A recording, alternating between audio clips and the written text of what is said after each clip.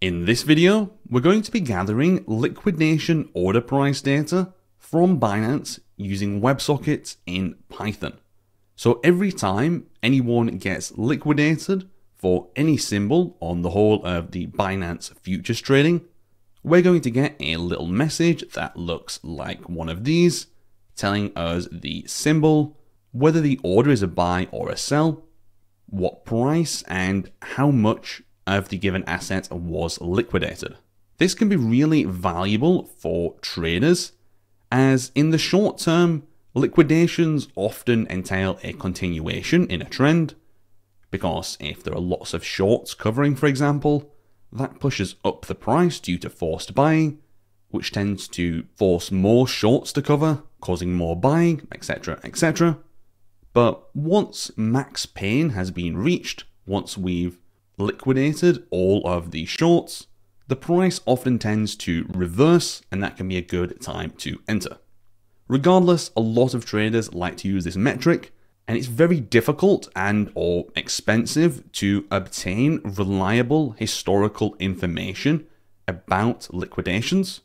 So if you need to backtest a trading strategy that involves liquidation data, you're going to have to gather this data yourself in real time and then save it down to disk for future use. And over the next 20 minutes, that's exactly what I'm going to show you to do here in Python. So let's dig into it. The first thing that you'll want to do here is head on over to the Binance futures documentation. So there's separate documentation for spot, for USDM futures, for coin futures. So pick the one that you're after. I'm looking at USD based futures contracts here, so I'm going to be looking in here. But the process will be very, very similar for coin denominated futures contracts as well. So what we need to do is we need to go on the left hand side here and look for the WebSocket market stream. This is going to give us a URI which we can point Python to in order to gather data. So in this case, it's WSS, so WebSocket stream, fstream.binance.com. You'll need to copy and paste that into your code. I'll show you where later on.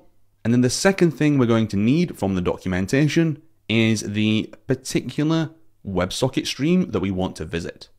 So you can see here that the raw streams are accessed at this URL and then /ws/ the name of the stream.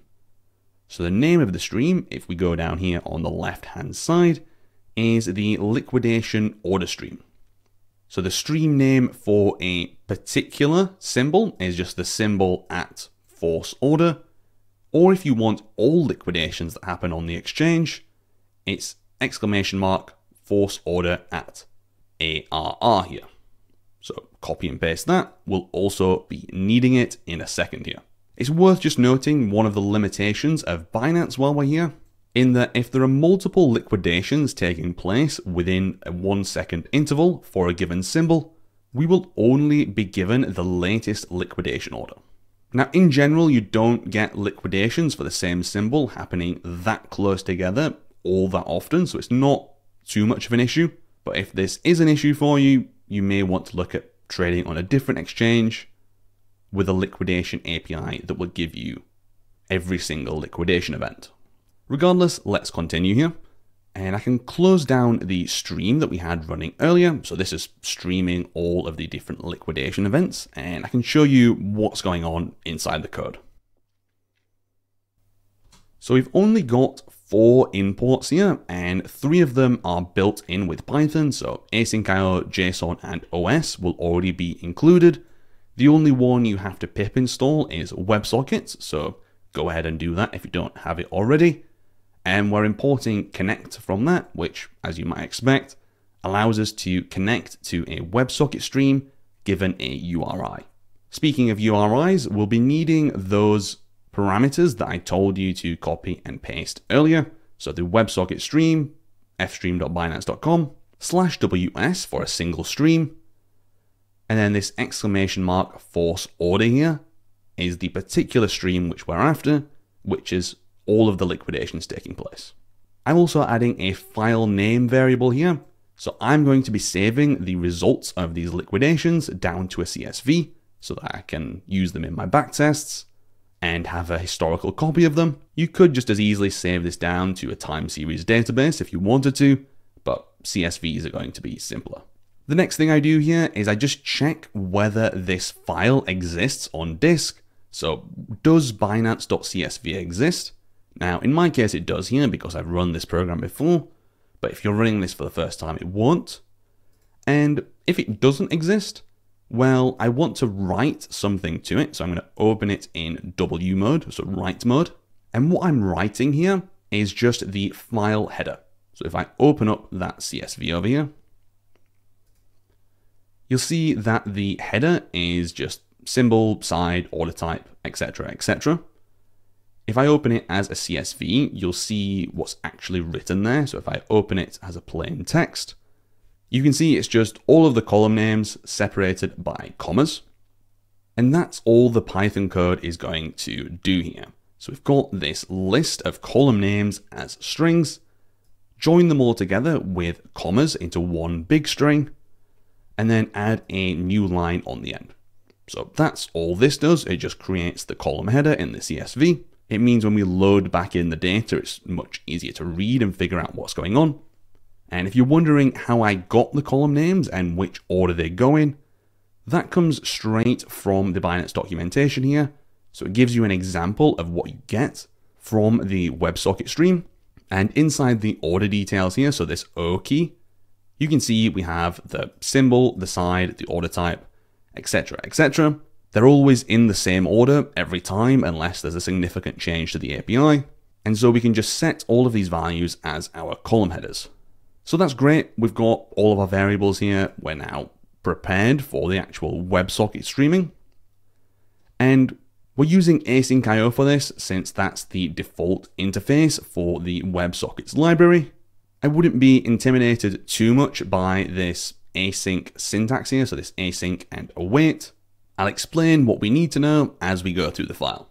So the function's defined with async def rather than just def. This defines it as an async IO coroutine, and what that means is that if we had lots of different functions in this file, all doing different things, say getting information from different WebSocket sources, while one function is waiting for a message to be received, that function could be put on halt, and another function could process a message that it's receiving. We're obviously not using that in this context because we only have the one coroutine, but that's all this async def means here. We can basically just treat it like a regular Python function. We then have this async for WebSocket in connect here. So what this does is it creates a for loop like you're used to. And on every iteration of the for loop, we have this connection handle to the WebSocket called WebSocket. So whatever this variable name happens to be. And during the body of the for loop, this WebSocket connection remains consistent. At the end of the for loop, this connection is closed, and at the start of the next loop, a new connection is opened. That's what this for loop behavior helps us do here. And why is that useful? Well, if an exception occurs here, so if something goes wrong, if the WebSocket gets closed down, what I'm doing is I'm catching all exceptions that happen, I print them out, and then I continue, which means that we go straight to the next run through of the loop. So in that case, this will close the connection and start a new connection. This is particularly important when we're looking at Binance and grabbing data from there, because Binance automatically closes connections after 24 hours, and this async for syntax here will make sure that we automatically reconnect as soon as we're disconnected. And it also means that if something goes wrong, if our connection drops for a second or two, this exception will catch it here and will continue and attempt to reconnect as many times as it takes. Now, hopefully, of course, those exceptions don't happen and we'll never have to hit this exception block here, except on our daily timeouts. And so most of the time, the program will be running what's inside this try block here. And what's going on in here is that we're in an infinite while loop. So this while loop will just run forever. until there's an exception and it gets thrown out here. And all we're doing is awaiting a message here. So we're just waiting for a message to be received from the WebSocket, however long that takes. We save it to this variable called message. We print it on out here so you can see what it looks like. That's mainly for debugging purposes. So if I go out of here, all of these, that's what those printed messages look like. They do look like Python dictionaries, but they're actually just pure strings. And so we have to do some manipulation in order to save those down properly as CSVs. What I do is I convert them here to JSON. So I do json.loads message, and that converts the string into a Python dictionary. Within that Python dictionary, I then index into O here. So again, if we go back here, you can see that this O key here contains all of the order details in a sub-dictionary. That's the information that we actually want, so that's why I'm indexing in there. On this next line here, what I'm doing is I'm taking all of the values from this interior dictionary here. So if we go back to the documentation, we're inside this sub-dictionary here. What I'm doing is I'm taking all of these values here on the right-hand side, and I'm turning those into a list. So I'll have a list containing BTC USD, sell, limit, IOC, etc., etc. And because they're always in the same order every time, they're always in the same order as our headers, which we had before, I can take this list, join it together with commas, make sure everything's as a string, and just append that to our CSV file as a new record of a liquidation order. So that's all that's happening on the next few lines here. So we get all those values, turn them into a list, make sure they're all definitely strings, as the .join will throw an error if they're not. We open our Binance.csv in append mode, so we're adding a new line, and we write to that file this list of the values of that order, joined together with a comma, and then we add a new line here to make sure that the next item that we append to the CSV gets added on its own new line. If you haven't seen this join syntax before here, I can just show you what's happening in a Python terminal. So if we have some list here, and we'll call it ASD, ASDF, I'll just put some random strings in there. If we do comma.join x, it produces a string that looks like this, which is the first element, then a comma, then the second element, and this is all of type string. So that's all that's happening there. If we had something like Bitcoin and say the price, so 16,000 was the price it was liquidated at, you can see this is how it would get saved down to the CSV. And indeed, if we open it here as a plain text, you can see what's happening. So they all get saved in exactly the same order every single time with commas between them. And if you want to open this up to do some analysis with it, all you have to do is just open up a terminal here and pull up a Python environment, import pandas, and then it's fairly straightforward to just do df is equal to pd.read csv, binance.csv, and there we go. We've got all of our different information. Super easy to filter that for the particular symbols that you want and iterate over it in any backtest that you might be doing.